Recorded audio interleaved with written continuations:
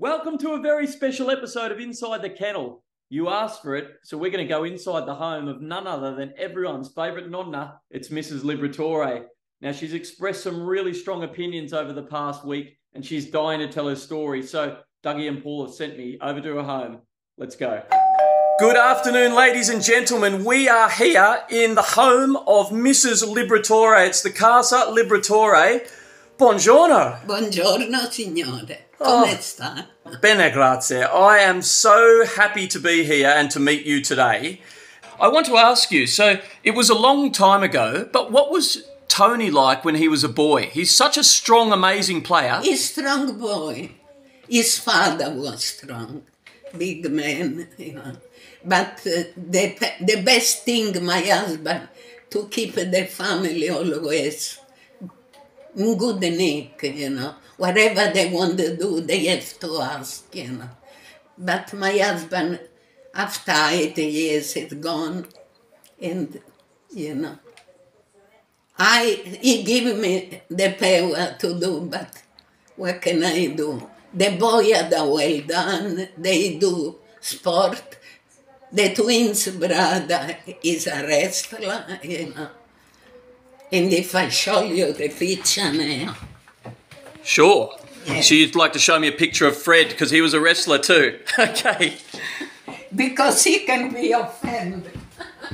Yes. Wow. Look at that. Fantastic. Fred. And have a look at, so everywhere we look in this amazing house, there are pictures of Tony and the boys everywhere. There's the Brownlow medal in 1990. You must be so proud. I try. But when I hear this stuff, believe me, they put on me down. Yes. The last minute, they take off Thomas. And who they put? Toby Green. Toby Green. Don't get me started on Toby Green. So, Mrs. Liberatore, I have to ask you, did you have a special diet for your boys growing up? Because they're so strong. What did they eat? No, I am a good cook. I imagine so. Yeah. And minestrone, spaghetti, soup, they are in order. If they pass, I still am here for them. Yes. I love my family. Yes, I can see that. And tell me a little bit about Thomas. So is Thomas very similar to Fred and Tony? But he's more clever. Ah, okay. Much more alert, you know. He was, what can you say? You know, when they told me he's not in the squad, he goes, why they pull me off for? You know? But Bondenbell is good boy. He defended Thomas. He talked very high about him because he realized it's true. Why, when he don't play, they don't win? It's true. We lost a few games this year when Thomas wasn't playing, so we absolutely need that man.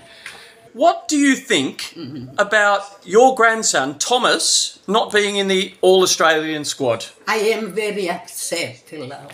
I am really upset. My family belonged to years ago, when Tony won the Brownlow, when Thomas tried to win the grand final. He put on there, this is for you, Nonna.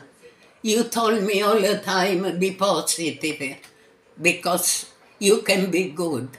Thomas helped for the grand final. And now, can you imagine, the other night, I wait until light to know about the club, what they do with the group who call for the squad. Yeah, All-Australian squad. All-Australian club. Then, you know what happened? They put on the name Thomas 2 weeks before, and they tell he deserve, and we put on Thomas Bondenbell and English. You know what happened? In the last minute, I see Thomas is not there. I was so upset. Thomas have a good year. And this family belong to the dog. Because Tony won the Brown. Thomas helped for grand final. In the end, I think they don't know what they're talking about. We agree. So what is your message to the AFL? Can you look at this camera and give a message, please? You know, believe me, I am 93, 94 next years. But I was so upset. I think, what are they talking about? I think they don't put on the right people. They don't know what they talk about. Absolutely. And what do you think of Toby Green? Toby Green is Toby Green have to be careful. Because the way he put on the player down, you never know, maybe it can be strangled somebody. Be very clever. This one won't be somebody, but not like that. Football is different. Because before was football. Now they try to strangle people. Toby Green have to be careful one day what happened to him. Thank you. Don't mess with Nonna. Toby, if that happens again... It's like a little devil, you know. They put on there. Yeah. What does this mean? This means they don't know what they talk about. To see the last minute, Liberatore is the one have to go. Thomas have good years. And you see in the Brown medal, he can have a few votes. We hope so. No, I think so.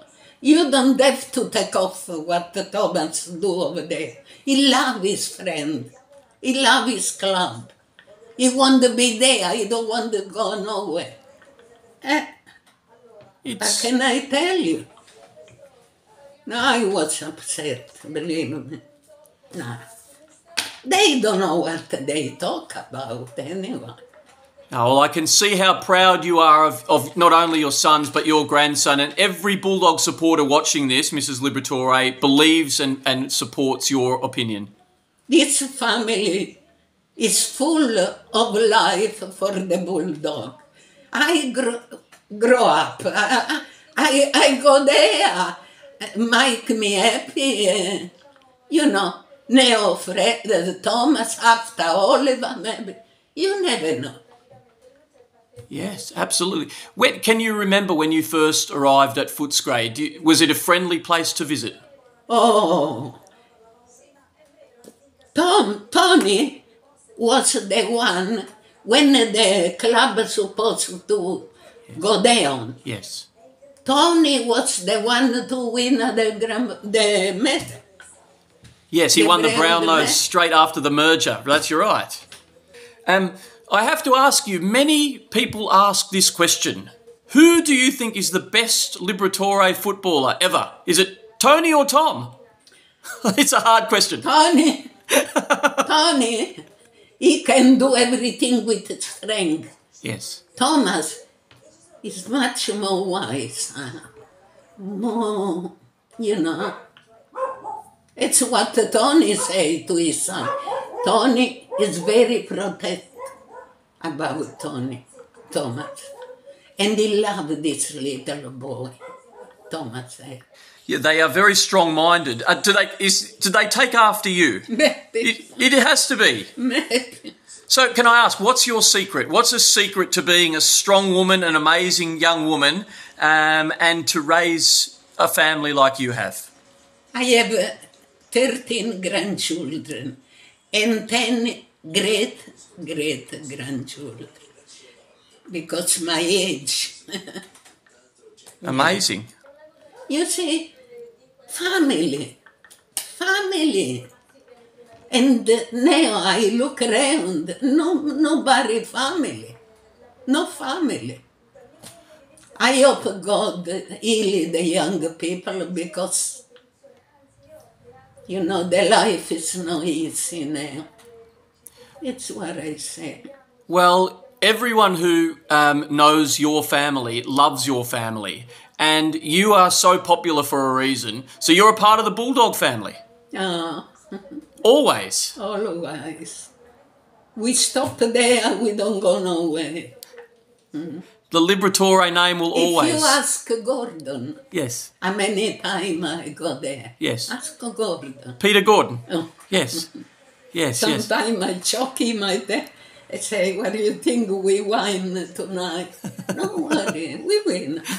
I love it. So will there be a great-grandson or a great-granddaughter that becomes a daughter or son of the West and plays for Footscray again? Oh, now I expect for Oliver. Well, who knows the life, what to bring. Now, when will the Bulldogs win the next grand final? Everybody wants to know this answer. Bontempelli is still young. His bulk is, you know, but he's good boy because the way he defend Thomas. Yes. Yeah.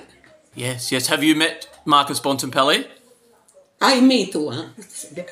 I tell him, today is good weather because buon tempo. What does that mean? Buon tempo mean don't rain. Good weather. Ah. That mean what mean Bontempelli in Italy. Good weather. Oh, that's fantastic. Bontempelli. I love that. Well, I wish good weather on you, Mrs. Liberatore, because you're a wonderful woman, and I am so grateful to come in here into your casa today and to hear your story. And I hope that everyone listening supports your view and the AFL hears you. I have 400 people in the box there.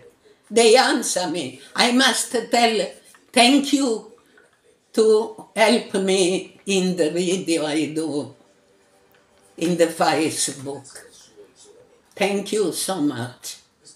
Yeah. Well, Bulldog supporters, if you're listening to this, please tell us what you think. Mrs. Liberatore will love to read your comments. And most importantly, all the best to you. And thank you for your time. Thank you.